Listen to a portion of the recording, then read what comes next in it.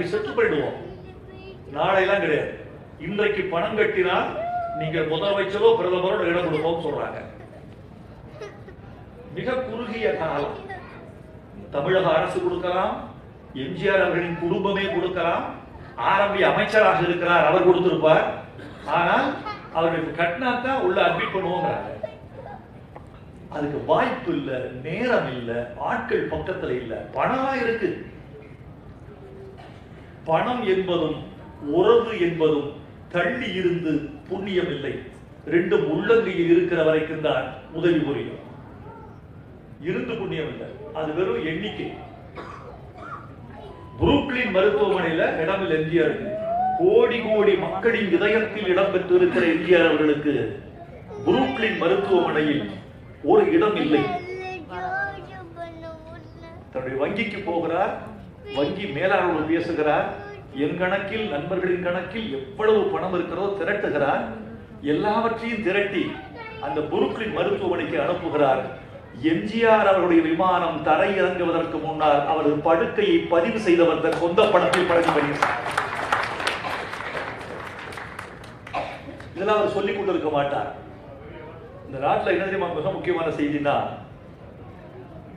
நம் தமிழர்கள் நம் பெருமைகளை கொண்டாடுவதில்லை, ஒருவன் இன்னொருவன் பெருமையை சொல்லுவதில்லை. இது என்ன பழக்கம்?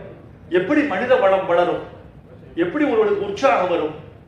இப்ப சொன்ன பிறகு இவர்தான் படுக்கையை பதிவு செய்தார் என்று நான் சொன்ன பிறகு இந்த சபையில் ஒரு கரவொலி இருந்ததே, அந்த கரவொலிதான் இன்னும் 1000 பேருக்கு கோடி கோடி கொடுக்க வேண்டும் என்ற எண்ணத்தை அவருக்கு உண்டார். நல்லவனை நல்லவர் என்று சொல்வதற்கும், வல்லவனை வல்லவர் என்று சொல்வதற்கும், ஆற்றலாளனை ஆற்றலாளன் என்று சொல்லுவதற்கும் இந்த தமிழகம், தமிழர்கள் தயாராக இல்லை என்றால் எப்படி வளரும் ஆற்றல்? நான் மனம் விட்டு பாராட்டுவேன், மிச்சமின்றி பாராட்டுவேன். என் மனதில் எந்த துளியிலும் எந்த மூலையிலும் ஒரு துளி இருட்டு இருப்பதில்லை.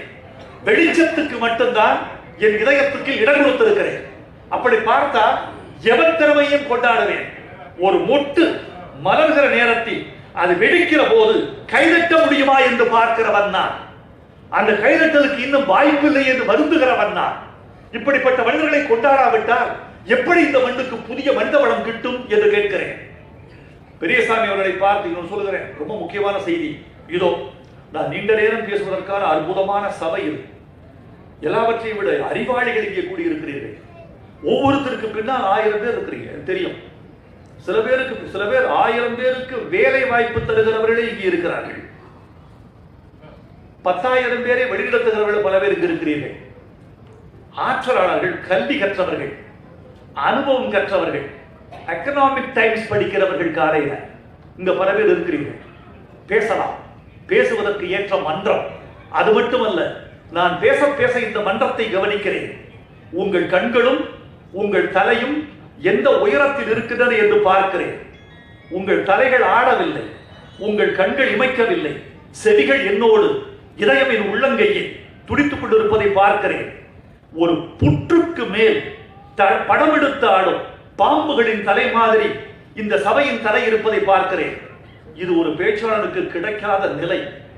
இந்த நிலையை ஒரு பேச்சாளன் விட்டுவிட மாட்டான். ஆனாலும் நான் நீண்ட நேரம் கொள்வது உங்களுக்கு செய்கிற ஒரு இழப்பு என்று நான் கருதி என் உரையை 2 கருத்துக்கள் சொல்லி விடைபெற வேண்டும் என்று ஆசைப்படுகிறேன். இதோ பழனி பெரியசாமி அவர்கள் மீது ஒரு பழி நீண்ட நாள் இருந்தது. அதை இந்த மன்றத்தில் இத்தனை பெரிய பெருமக்கள் முன்னால் சொல்வதில் தான் நான் அவருக்கு நண்பன் என்ற பதவியை நான் நியாயப்படுத்த போகிறேன்.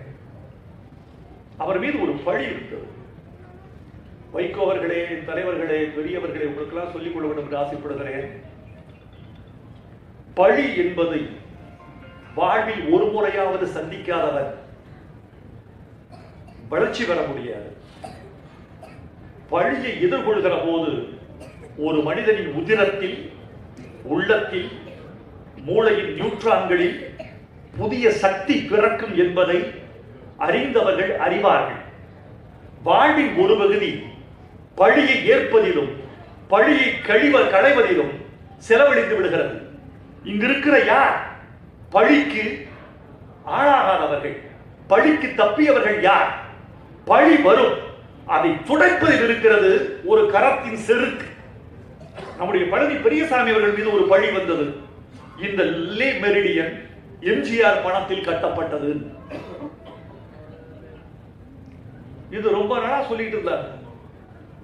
அவருக்கு மட்டும் தெரியும், நண்பர்களுக்கு தெரியும், அவரை அறிந்தவர்களுக்கு தெரியும் அது உண்மைக்கு புறம்பான தகவல் என்று. எம்ஜிஆர் அவர்கள் மேல்நாட்டு விடுதிகளை பார்த்து இப்படி ஒரு விடுதி தமிழ்நாட்டின் தலைநகரத்தில் வேண்டும் என்று ஆசைப்பட்டது வரைக்கும் உண்மை. இடம் ஒதுக்கி தருகிறேன், முதலீடு நீ கொண்டு வா என்று சொன்னது வரைக்கும் உண்மை. அதன் பிறகு இவர் என்ன பண்ணார்னா 4 இடம் பார்த்தார். எலியட்ஸ் கடற்கரை கட்டலாமா? செம்மொழி பூங்கா நீங்க இருக்கே பழைய டிரைவின் உட்லண்ட்ஸ் கட்டலாமா? ஆரம்பி சொன்னாரே நம்முடைய விலங்கு காட்சி சாலை மூர் மார்க்கெட் கட்டலாமா? அதுக்கடுத்து ஆபர்ட்ஸ் பெரிய பார்த்துங்க, அது சாய்பாபா ட்ரஸ்டுக்கு இருக்குது, கட்ட முடியாது. அதன் பிறகு இந்த இடத்தை அவர் பணம் கொடுத்து